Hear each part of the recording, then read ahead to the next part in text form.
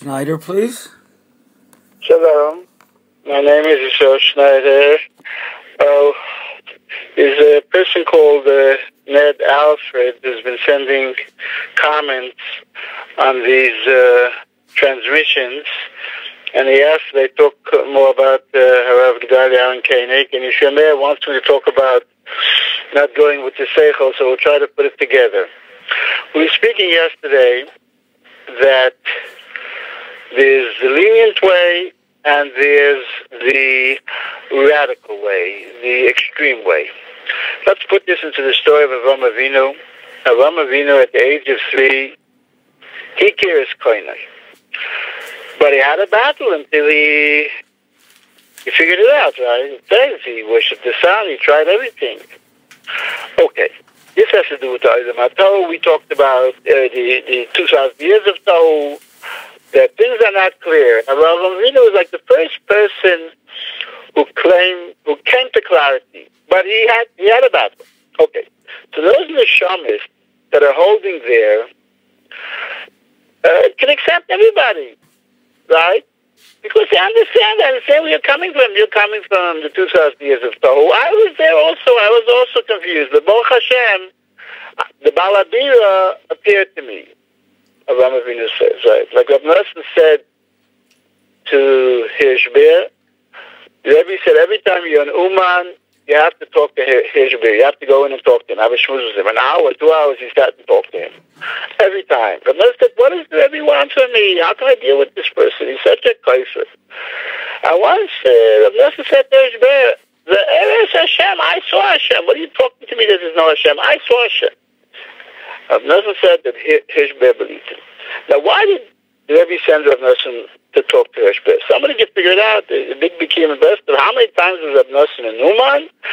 And make a calculation. How many hours did he spend with Hirschber? A lot of time. Now, I understand this because the Rebbe wanted his people to know there's another world. Not to be like the extreme people. No, the extreme people, Rabbi Yisrael bear, he's a bear. He's very wild. He's wearing this big kippah that's covering his forehead, and he's wearing the ultra garments of Yerushalayim. Could you imagine Rav Gedalya wearing such a kippah? No, Rav Gedalya would never put on such a kippah. Rabbi Yisrael is holding by the level of Avraham Avinu at the end of his life. When he's 175 years old, when there's nothing to talk about, when he's so far away from tzvi.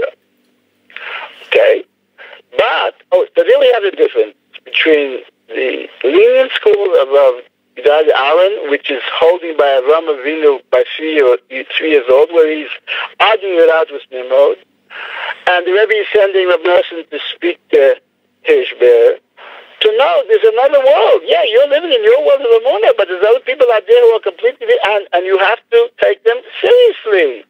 You have to connect to them. Like the Rebbe, he had this Arab boy that he was dealing with when he was in Israel. It was a real connection, because a real person cannot make a false connection. This has to do with the Chai Yechida we were talking about yesterday. If the Chai Yechida are functioning properly, everything a person does is real, no game. The Rebbe was really connected to this Arab boy. And the Arab boy wanted a sword duel with the Rebbe. So the Rebbe had to run away, and Rav Nosson had to do with a Christian when he was coming to Israel on a ship. Some Christian captain, he saw that Rav Nosson was a special person. He wanted to relate to him, and Rav Nosson did relate to him, but he was afraid of him. In other words, the idea is that in the history of breslov, it's not for nothing. This is all Hashgacha Pratis, and the Rebbe wanted it to be that certain breslovites should be able to deal with the people who are completely different and deal with them in a way of absolute connection, even though they're so dangerous. And Rabbi Avraham Sternert got this. That's my claim. But Avraham Sternert was, I think, a great grandson of Rav Nosson. It was in his genes. The other Talmidim didn't get it, because when Rav Nosson spoke to Hirschber, you hear me? Yeah. When Rav Nosson spoke to Hirschber, of course he didn't have his Talmidim with him. He didn't want them to hear these things. And of course he told them nothing of what had gone into his ears. But Rav Sternert was mamash and Einakol of Rav Nosson. He understood. He understood, and the aryeh comes to him without a beard. I don't know if he was even married, and he gave him smicha. Why did the Ramstein give a aryeh smicha? Because he knew America is so trace, and here's a boy who knows good learning and comes Ben Achaben from Talmidei Rabbeinu. He's going to accomplish a lot of things in America, and we have to build them up. You have to understand the other. If tzvi aryeh would have asked him to leave smicha, or the regular Yerushalmi people, they would have left it. They left him. What? You're an American boy. You're walking with a short coat and without a hat sometimes, with no beard. What are you talking about? The gedalya Aaron didn't give smicha. Why did he? He didn't know. He knew he doesn't need smicha. He'll do his thing without smicha. Smicha will just swell his head. Avraham Sternitz had this seichel to understand how to deal with all different types of people. And he gave this over to Rabbi Gedalya Aaron. And he did it in his life. This is for you, Ned. He did it. He connected to people in a real way. People know if you're fooling them. People connected to him because he was connected to them. Okay, now let's go to Rabbi Yisroel Ber. Yisroel Ber was such an extreme person, but he had a connection with Yisroel. Yeah? If you're finishing with Rav Gedalya, let me remind you of something you told me maybe 40 years ago about Rav Gedalya. You mentioned that when he walks into the room, everybody, it's electricity in the air. Everybody sits up straight. Everybody, straightens their payas. You said such a line 40 years ago. Could be. I don't remember. I want to tell you that I used to dance always when I was in the shul. How many Shabbosim did I spend in the shul? I don't know. Somebody will calculate. When I used to live in Meir Shorim, and at the end they danced around 7 times. I don't remember it in Nigunim. I haven't heard them for so long, right?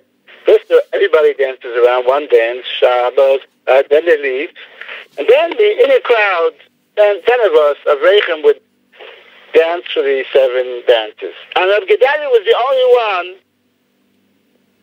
one who sat there and looked. Why? Because he understood this is the coming generation. This is the elite of the elite. Where are the elite nishamas of the world? By Reagan? Where? Here. And so he fixed Alansky. They said, "Major Torah Slinger." Oh, no. Here what's happening. Here you have 10 of Reichem. This is the coming generation. I appreciate it. He had seichel. He put things together. This is this thing of being open and understanding the reality, not be closed. The others, they just thought of themselves. I'm giving over to those teachings. The next generation, okay, there'll be a next generation. Gedalya understood what was before and what was coming after. Okay, let's go to Rabbi Yisroel. So he was connected to Shazar very strongly. But the thing is, this is what the Rebbe says, is Taka B'Seicha Shekol Davar. That even if you're extreme fanatical, but you have to see the reality, you have to be extreme in the Matthias. If you go against the Matthias, then you become a cult, and you become paranoid. You know the story of Jim Jones and all these people. What happened with Al-Baranis? I remember him. As a young bocher, I remember him dancing with Rabbi Yisroel in the shul. Maybe it was Chol Pesach. Again, Yisroel, who do you refer to? The guy you said at Iftar. Right, okay. Al-Baranis. Yeah. He was with Yisroel, he was Rishik, but then he flipped out. He went to Satmar, and they ended up in Guatemala. He died not far away from Jim Jones. How far away is there from where he drowned to where Jim Jones put a bullet in his head? He was in Guatemala, and Jim Jones was in Guyana. It becomes a cult when you go against the seichel. You can be extreme, but you have to maintain seichel. Okay. So now we turn to what you wanted to talk about, seichel, and the Rebbe says that if anything would have been left of the books of Yisroel ben Nevat, it would be a disaster. Because there's no way to answer the books of Yisroel ben Nevat.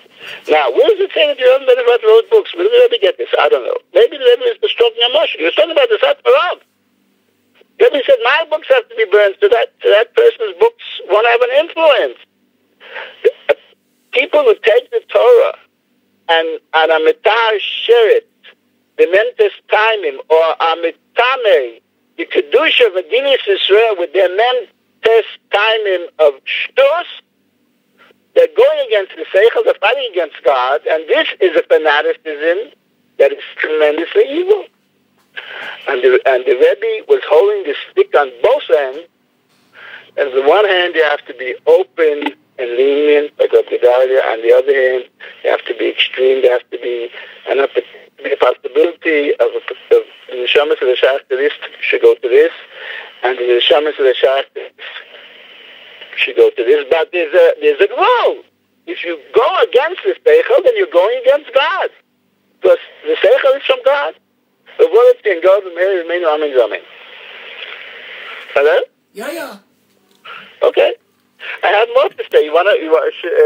How long did I speak? You're 10 and 11 minutes. You can speak three and a half more minutes if you want. Okay, just let me cover another point that which is connected. That we spoke about the what. A person can be a soldier, that's the nefesh. He can be a learner or a davener or a do-gooder. That's the ruach, right? There's four possibilities. Yud Kei Vav Kei. Avraham, Yitzchak, Yaakov, David. Eish Ruach Mayim Ofer. All these things, right? The aryeh, Shor, Nesher, Adam. It's all connected. It's all the same thing. It's what? What are you? If you're an aryeh, you say you do chesed, etc., etc. But there's a how. How do you do it? Like we've just been talking in an extreme way. All that you've done with seichel, right? If you cross the line, they become a cult, they become a maniac. Okay, but there's different possibilities, right? There's Rebbe Yitzchak's way, there's Rebbe Gedalya's way, there's Rebbe's way. It's in their names. Rebbe Yitzchak. That's the halacha, the din, the straight and narrow. And Aaron. Aaron is high, is like it says in Beis Aaron of Berlin that Reb Shimon Bar Yochai is for everybody because he's Hoy Shibahoy, Hoy is for everybody. And in Mr. Bar, he's the extreme bear. Okay. So the thing is that there's the how. The what is the Yud Kei Vav Kei, Esek Lutzvah Malchus, and the how is the Nefesh Yisroel. According to the Shabbos, according to the combination, somebody who's chesed and Yisod, he does chesed according to the halacha. Somebody who's chesed and Nefesh does the Shuma, etc. It's all combinations, different permutations of these six things. But there's the why. Why are you doing it? If you don't get the light, Chaya and the Yechida, which is the Iskashus and Tzadikim, and Dveikis and Hashem, then it's a game. The person does it to get honor, to get fame, to get power. Even if he doesn't, even if he's good, I'm not talking about completed. Even if he's good, even if he's doing it the right way, according to Nefesh Yisroel, according to the halacha, according to all these ways which are kedusha. But still, it's a game. Only if you get the right light from the Chai Yechida, is it serious? Is it L'Shem Shemayim? So therefore, when we speak of the generations, we're speaking of insiders. That means like Nachman Tulchin, right? He was an insider. He spent so much time with Rav Nosson. One Shabbos he was at home. One Shabbos he was with Rav Nosson. He left his son. His son only saw him from Shabbos every other Shabbos. And he traveled with Rav Nosson.